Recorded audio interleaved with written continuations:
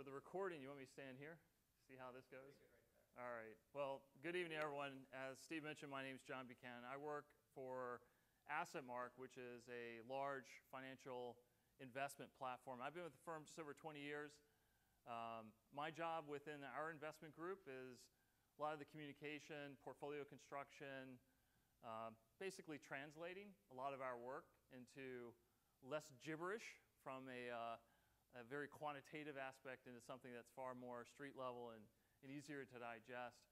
To the point he was just making around how we've managed portfolios without going into the boring and the nitty gritty, the real kind of high level is, and this kind of gives you a backdrop to my comments on the economy, any questions you have about interest rates and inflation and whatever else, national debt, state debt, et cetera. We're very fundamental in our work. Fundamental just simply means we want to see real math. We want to see real cash flow, real companies, real products, real services. We don't invest in hope. We don't invest in fly-by-night operations or something that is a get-rich-quick scheme. We leave that for others to tinker and hope for. But we are far more like a Warren Buffett, Peter Lynch approach. We're looking for just really great quality businesses. And I use that word in purpose, business, not a stock. Stock is almost, in some cases, like a pejorative, right? But business is an actual enterprise. It's something that is functioning and creating cash flow. So Steve gave me some topics tonight to talk about. I always have a few that seem like they're coffee table items. Inflation is always front and center in this era. And then that ties into interest rates, which seems to be top of a lot of conversation. And then probably a topic like national debt, the growing debt. We were just talking about that a few moments ago. But what kind of questions do you have? I can ramble, I can bore, but I'm curious if you have anything top of mind as well. Nothing at all. Wow. Oh, there we go. Got to take her. I'm like an auctioneer up here. Is there any way to stop the Fed from printing so much money? Yeah, you just get rid of the Fed. That's one way, but no, that's a joke. I'm looking at where we are in the broad, if there are broad global changes in the economy, which kind of like rippling through everything that we're doing in our lives. And so your thoughts on that as you're passing through would be helpful. Is that question targeting like the growth of India, China, Southeast Asia, or is that something different? And the impact of artificial intelligence and Yeah. the transition from maybe we're in a post-industrial era, an information era. What does that mean for us? I think most of our folks approaching my age, grew up in the industrial era. We're going through that, and now we're going into the information. Yeah. What does that mean in terms of our lives and our investments for children and grandchildren, as well as those of us right here now? Yeah, that's a good one. And that was actually one of your questions too, was impact of AI. I think it was more in the facet of investments, perhaps? How you were asking it? Both, but yes. Okay. Anything else? And that would ripples through not just the technology, but energy and so on and so forth. And I've got 20 minutes. That's right. So, Cover it well, whatever you do. yeah, we'll try. Thoroughly. Any other questions, comments?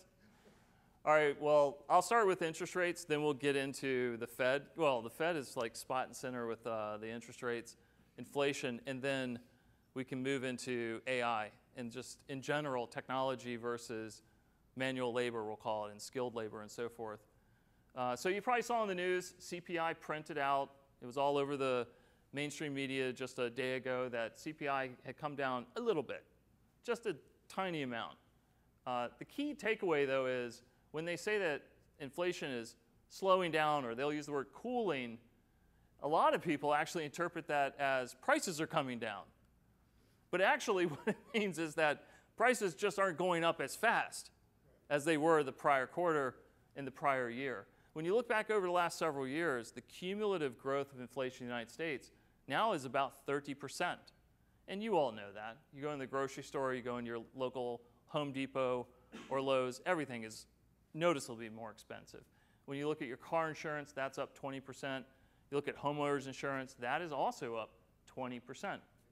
So all of that's been driven by inflationary kicks, to your question, spot on to your question, lots of printing of money. We were talking about it earlier. If you look at where we are right now, national debt, $35 trillion. If you go back just 4 years ago, it was about 23 trillion. So in the span of 4 years, we've grown the debt by 50%. But if you go back to 2015, the national debt was at 18 trillion. So in the span of 10 years, we've actually doubled the debt. But better context is, from the start of our republic in the 1700s, it took over 200 plus years to get us up to $18 trillion in debt. And then in the span of just 10, we replicated it all over again. So that's the printing of the money, which leads to inflation. And you can look across the globe for plenty of examples of how that works. Argentina, Venezuela, Zimbabwe, and unlike the others, right? Where you have all this inflationary kick. So now the hope is that the printing will slow down, but it hasn't yet. I mean, we're running this year alone a $2 trillion budget deficit, meaning the government spending $2 trillion beyond what they're actually bringing in through tax revenue.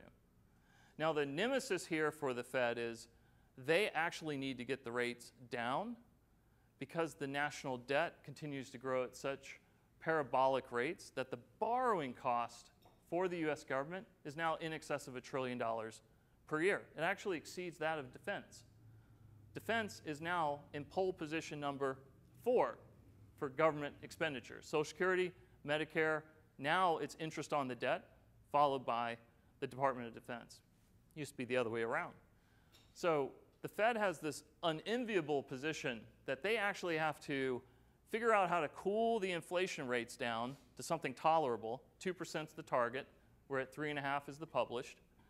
But at the same time, they're staring at this massive debt load that's growing by monster numbers, and the borrowing costs associated with that is expanding rapidly.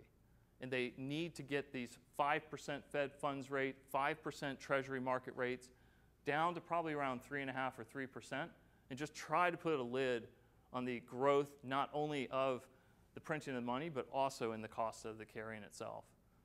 So will they achieve it? What we're seeing right now is a slight uptick in unemployment numbers. That just came out the other day. So we're about 4.1%, moving higher. And most people would find the happy balance at around 5% unemployment. If we can get to that number, what that will do is slack off some of the demand that's in the economy for goods. If you have less demand, prices may start to actually really, truly cool down. Sales will start back, and some of the more jacked up prices that we've experienced might actually start to settle a little bit. So that'd be favorable. That might, in fact, get them to the magical 2% inflation rate that they're trying to achieve without busting the economy. Busting the economy meaning if they keep rates high, if you start to have defaults, if you start to have unemployment accelerating higher, you could actually go into a recession. It's like walking a tightrope. One misstep and you're off the rope. And that's the fine dance and fine walk that they have to do right now. All right, that's a lot of gibberish. Any questions, comments? Interesting, boring?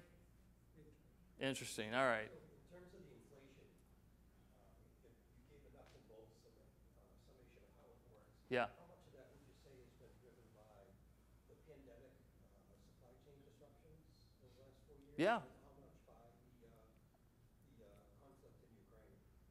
Little for us, little for the Ukrainian conflict, more for the Europeans because of their cost now of energy input, because they cut off the Russian supply.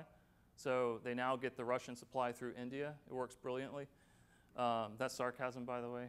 But it has contributed also to the supply chain disruptions as well. A little bit, not much. I mean, we're not, so if you're Egypt, it has because Egypt sourced a lot of their grains from Ukraine.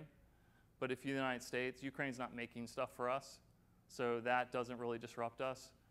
But it is disruptive to the Europeans because their cheap source of energy coming from Russia is now gone, or at least gone directly. They're still getting Russian fuel. They just they go through India to get to it. I have a bunch of European friends, and I always say, you know what the Europeans need is more sanctions on themselves because the sanctions haven't worked. Russia is now the 4th fastest growing economy in the world, and Europe is going into recession at the same time. And a lot of it's because their energy costs have exploded as a result of where they're now having to source their fuels. But your pandemic question is a correct one in that, or the direction of what you're asking is correct. We had supply chain disruption at the exact time that we had massive stimulus. So we were injecting money directly in the pocket of the consumer at the same time that goods were not available. So if you've ever taken Economics 101, that was a massive imbalance. People were flush with cash and nothing to buy. So what was available to buy just exploded in price. And so that's the disequilibrium we experienced. But we're mostly out of that now. I mean, there are still some supply chain disruption, but for the most part, it's kind of gone, fortunately. What is not gone is all this liquidity and how to sop up all that liquidity that's been put in the system. And that takes a lot of time. And the residual impact of that liquidity is not something that goes away in a year or 2 years from now. So that's going to be a nemesis for a little while longer, I think. Absent defaults in say, the bond market, some of the consumer credit, that would actually start to soak up some of that liquidity that's out there. Talk about liquidity a little more. In what facet? Clear. Huh? When you say liquidity, what do you mean? Actual cash in the system. So there's Yeah. much cash in the system, and that cash is sitting in savings accounts? Savings accounts. CDs, and so on and so forth? It's savings accounts, but it's also just in spending. So when you look at like the employee retention credit that was given out by the government, that was, I think it was $21,000 per employee, or $23,000. Program's been around for a while. That was contributing about $500 billion a year of liquidity directly from the federal government into the pockets of business owners per each of the employees that they had. You saw these reports from airlines, like United Airlines was reporting the highest percentage of children ever flying first class to Europe is because people were just so flush with cash, they were just overspending on everything under the sun. So that's a liquidity feature. And also just the consumer in general, too. We had low unemployment, which meant that everyone did have a job that wanted a job.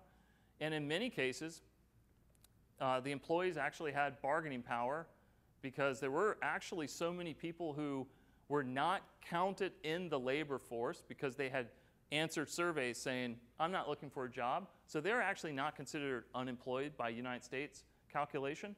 But the people who said, yeah, I do want to work, they could easily, in some cases, get $20, $25 an hour for unskilled labor, which then creates this domino pattern across the landscape of employment because now the orderly at the hospital who is making $22 an hour goes, hey, wait a second, the guy at McDonald's is making 20. Do you know what I do for a living? Like, it ain't fun. I want 35. And then the guy who's doing handyman work and electrical work goes, wait a second, orderly? That's what I was making. No, wait, I need 55, right? And it just becomes this massive domino forward. And that also provides liquidity in the system to a degree, right? So hopefully that answers the question.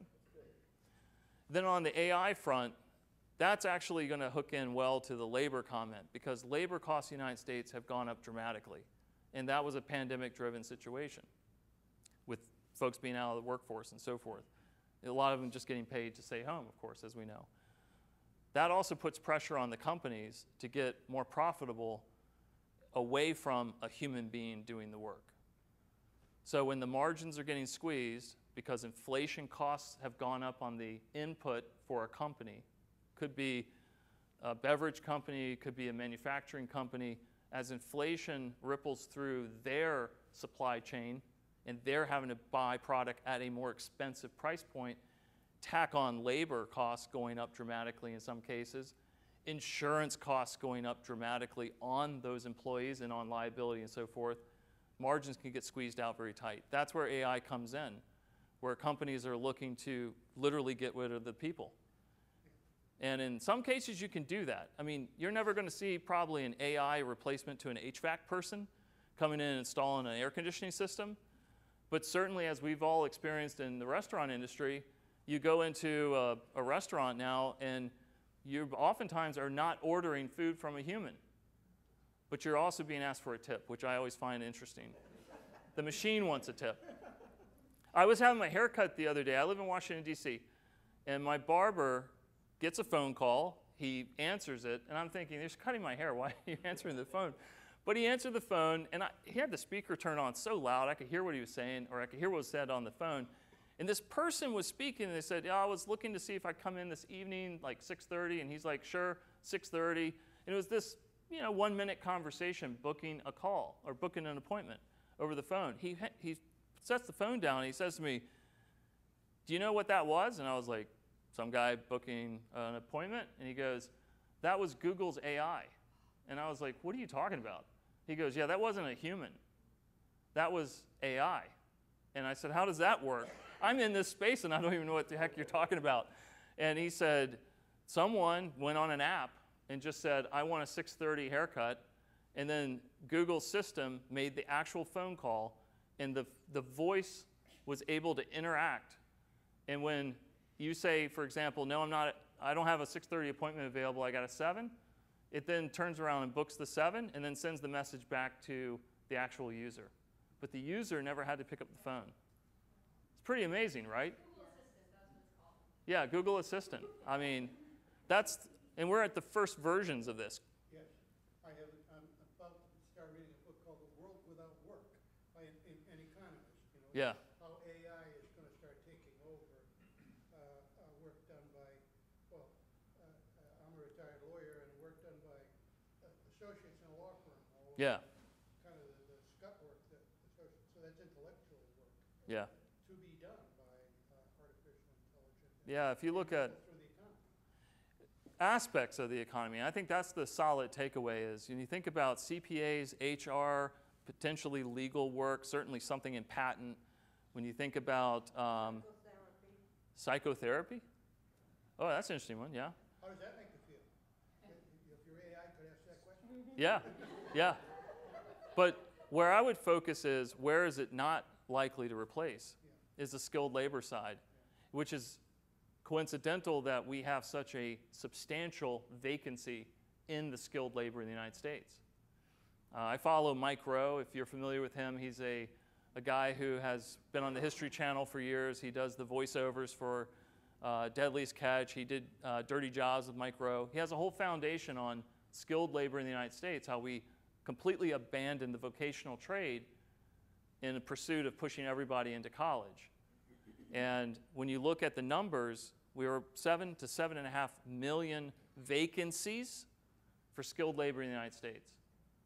And so where someone may lose a job, as they joke, a meat puppet job, right? Someone who was in a job that was easily replaced by AI, that person, if able-bodied, could transition or shift over to doing something that's more skilled. Because AI, maybe one day we'll figure out a way to take that out, but a person coming in your house and doing electrical wiring seems like a stretch, right? So that's the great news, is where AI probably will eliminate the redundancies, the just laborious, repetitive work. It's not there to replace the stuff that we actually have huge gaping vacancies in. If it was a world in which we had way too many electricians, way too many plumbers, and then you're saying, oh, we're going to have legions of people unemployed by this artificial intelligence, yes, that's a sad sort of prognosis. But in the situation that we have in reality, we have home for all these people who are about to become potentially unemployed. A lot of it's assumptions, I know, able-bodied, got to be interested in the work, that kind of stuff. But, all right, any other questions? Just as we're finishing up, could you briefly touch on in the portfolios where some investments are impacted by AI? And then one other thing that we're getting from clients right now is the potential that when interest rates do drop, like you mentioned, the Federal Reserve's trying to have some impact on inflation and interest rates, how that will affect your view of bonds and stocks in the portfolios. Well, for the impact of AI within portfolios, not a negative. I'm sure if we thought long and hard about it, you might find something that could be negatively impacted, but it actually goes back to what I made a comment on, efficiency of the business. Margins will get better. So from an investment standpoint, business operation, AI will actually improve a lot of these companies. Even companies that today don't see a complete fit for how AI may be able to benefit them, there'll be something on the peripheral that will be helpful to them. And whether the cost of implementing that is worthy of what their return is going to be. But across the board, I would say that there's immense opportunity there for bettering the rate of return for the business itself. For the interest rates coming down, that's beneficial for existing bondholders.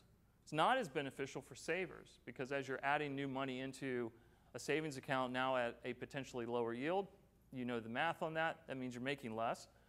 But from the stock market standpoint, it's always more beneficial, at least in the short term, simply because borrowing costs come down, liquidity tends to expand during that period of time, going back to your liquidity question.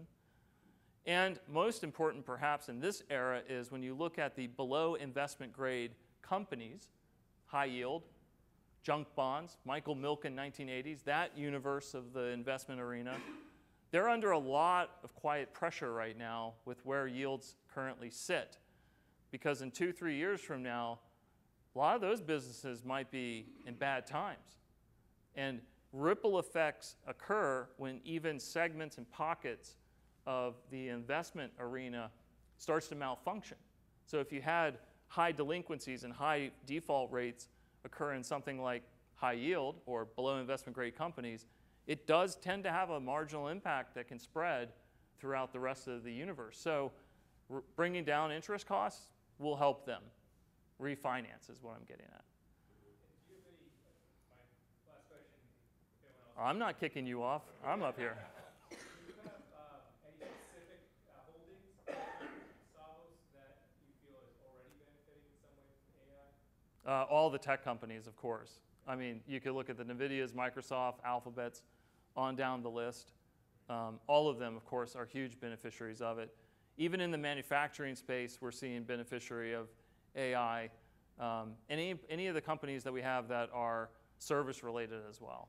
But no question, it's the tech first and foremost, because they're receiving the cash flow of the people scrambling to buy the hardware and the software that goes to it. That's the front line. It's like, who made money in the gold rush? The gold miners? No, the guy selling the shovel, right?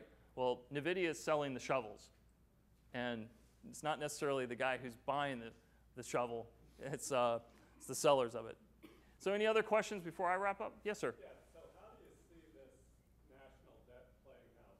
So, right now, say there's $350,000 per tax-paying U.S. citizen. Yeah, it's 265, but who's counting? 265. It'll get to your number soon. Don't worry. There's less taxpayers, obviously. So where does this, how does this play out? Because it seems like it's just gone exponentially. It has gone exponential, and I think what we have to get accustomed to is inflation at 2% may be a short period of reprieve. Longer term, we probably are going to deal with higher levels of inflation because the government can't. We're a democracy, right? Technically, we're a republic, but one and the same in our usage of it. We vote ourselves benefits, and we're never going to go to the polls and actually vote ourselves true cuts. And because of that, you can never really say there's a substantial forecast that we are ever going to rein this stuff in. And as a result, it means that by 2040, we could be at, say, 100 trillion in national debt. We certainly will be somewhere around 50 trillion by the end of this decade, which is only 5.5 years away. So to say that that would double over the next 10 is very realistic. It just did double over the last 10. So what will that translate to? It could translate to the US dollar eventually weakening and other currencies starting to pick up momentum.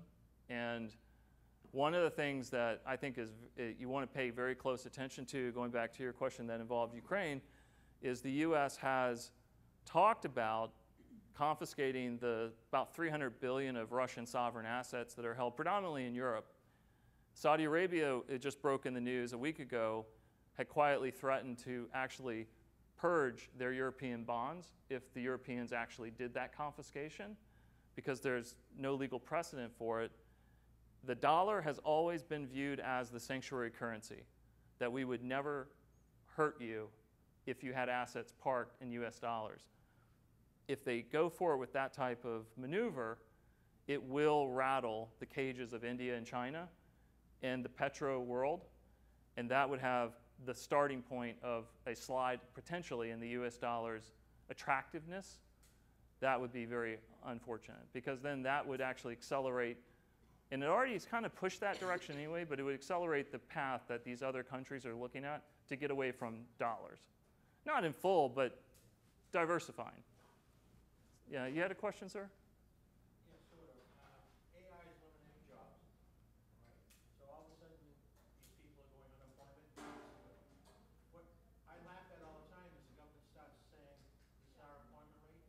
It's so farce. Yeah. Because the minute you're off your what do you call your income, well, whatever they give you, Yeah. you're off the charts. They don't even count you anymore. They count you if you answer the survey that you're unemployed, but your point is valid. If you answer that you're not looking for a job, you disappear. Yeah. So I actually touched on that earlier. It's like, we're all paying for that. oh yeah, sure. Taxes.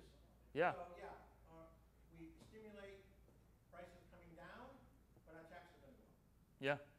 So, have we gained? Yeah, no, it's a, I don't think so. there's a lot of social economic issue to that beyond just coming out of our pockets to pay. It's the fact that as a society you're starting to creep negatively because you don't have your productivity is sliding. Right. And that goes back to my comment about AI, right? AI will flush out that redundancy. What you need to do is eventually make it harder for people to be unemployed if there are corresponding vacancies that are existing, and they are existing. I mean, they exist even just in the fast food world. You could drive around and it's like, who was telling me earlier, was it you, that you had a friend that was staying at a hotel and there was nobody working the hotel? They just had left, right? I mean, that's an experience we've all seen. Like, there's just one person working a Panera Bread, and you're like, how long is it going to take to get my sandwich? Like, well, 20 minutes, right? So. Right. But the other thing, too, is, I mean, you mentioned it, is the kids of today coming up, college education is not the main thing anymore. No. A trade is going to be, I'm from the trade, so Yeah. a trade's going to be your bread and butter, possibly, Oh, 100%. versus a college education. 100%. No debt, and you're getting paid to be an apprentice. If you have grandkids or kids, I tell them go to vocational school. I mean, it doesn't mean turn down college. It's just you're going to make a lot more money being in the vocational trades, potentially. I mean, unless you're in engineering or something, mathematician, something that's more specialized. Yeah, yeah. I mean, that's true. All right, I know I'm way past my time, so I will. One question. Yeah. Given what you just said about vocational schools versus universities in terms of occupations, do you foresee colleges and universities, which are traditional to their education, beginning to alter as to the focuses of their education? That'd be a big shift because the educational system, the university system in the United States is more of an industry and less of a true educational structure anymore. When you look at the circle of life, you could make a joke that actually has a tremendous amount of validity. The United States government's the greatest loan shark on planet Earth. We're lending to our own children at rates in excess of what the United States itself borrows at. We're putting no litmus test on a child going into a university, getting, in often cases, absolutely worthless degrees, and they come out a product of debt and of an education that means nothing. So you have this, I won't pick on any degree. You have a made-up degree. It's not engineering, it's not mathematics, right? And your best hope is you become a barista at Starbucks with $200,000 in debt. And we are supporting that. That's crazy. And so would the university change that and go to vocation? No. Not change. Add. No, I don't, because vocation can be done at the high school level, and then as he may be attesting in the back, like you can just go into an apprenticeship. You don't need to spend $100,000, $200,000 to achieve a skilled trade. You'll learn on the job. You'll get paid to learn. It's kind of a... Don't say that. I have a doctorate degree.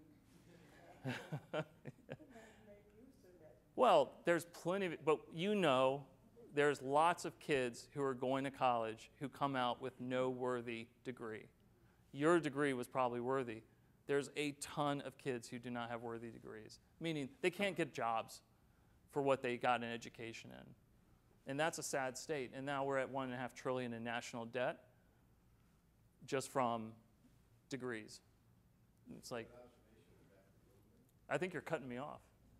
You're like, get off the stage. I just wanted to say, there are some colleges now that are giving a 2-year liberal arts degree and vocation, and the students are going to intern, and when they come out, they've got their journeyman or whatever, and if they manage, and they're getting paid to learn because they're working. Yeah.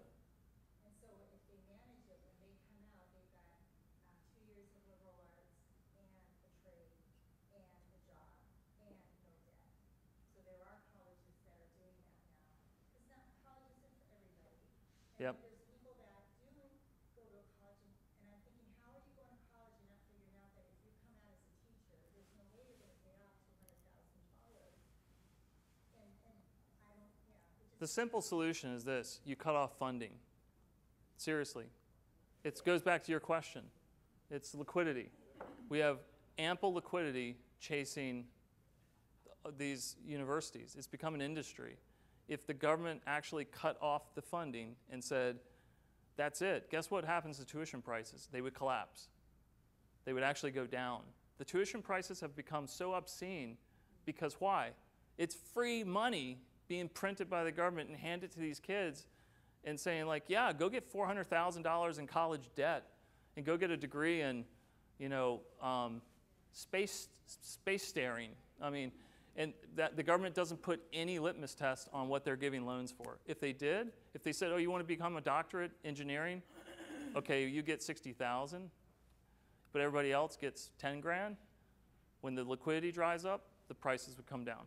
All right, I'm done. Thank you very much. I hope it was helpful.